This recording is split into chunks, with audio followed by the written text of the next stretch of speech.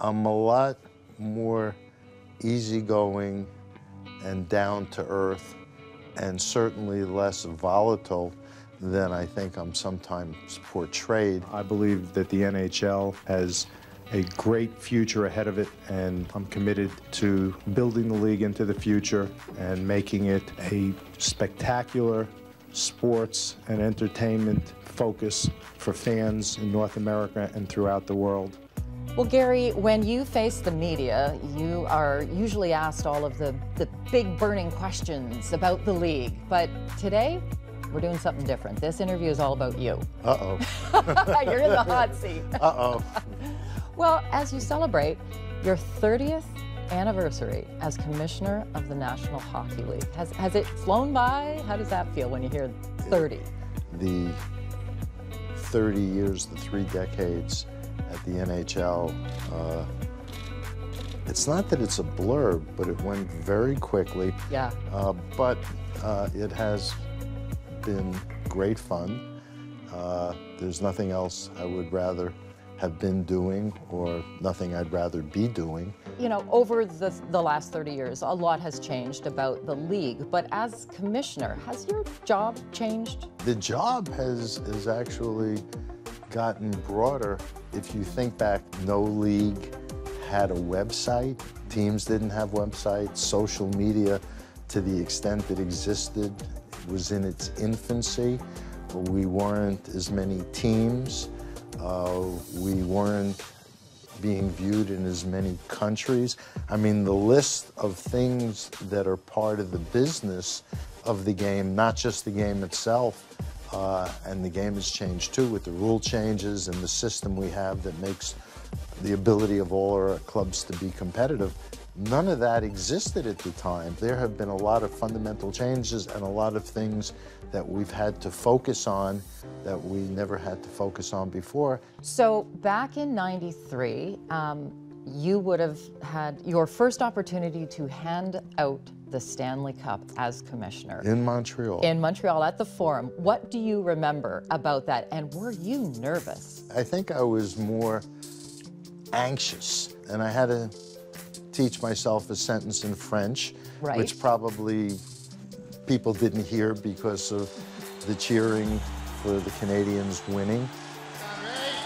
De la Coupe Stanley. On the 100th anniversary of the Stanley Cup, it is only fitting that it goes to the Montreal Canadiens for the 24th time. I remember asking to see the Stanley Cup in private in advance, so that, not that we could have a conversation, but I actually wanted to feel how to lift it and what it felt like, so that it would seem natural, because I wasn't doing it for the first time. And in that moment, I had a chance to personally marvel at what that amazing trophy is, and I got to look at the names.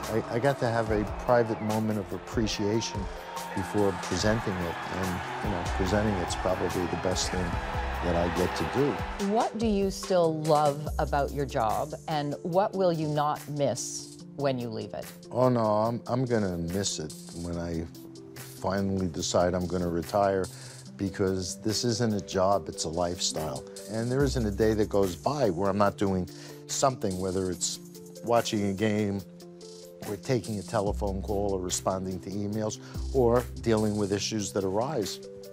And you don't have the luxury of saying, well, I don't think I'm going to deal with that or return that call today. Everything's got to be done in real time. But that's how Shelley and I and the kids have functioned.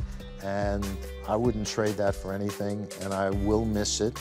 My guess is when I finally decide that it's time, or the owners decide it's time, it'll be at a point in time where the energy as a function of life and aging isn't there, and I guess I'll feel the need to slow down, but I don't feel that way now. It's been remarkable to watch what Gary has done for the NHL. As an owner, I have never been prouder of the game on and off the ice. Professionally, is there something that you will look back on and say, I was most proud about that? We're bigger than we've ever been. We're being consumed more than ever in ways that people have never imagined. And I think we've evolved and are evolving with the times. And I think You know, the status quo doesn't work. Status quo, you fall backwards. It's about looking forward and building an organization. I'm grateful for all the people that have worked with me at the league. The teams have been sensational. The support I've gotten from ownership over the years is incredible. And being a part of a game that has the best fans in all of sports, to me, has made this and continues to make this a gratifying experience.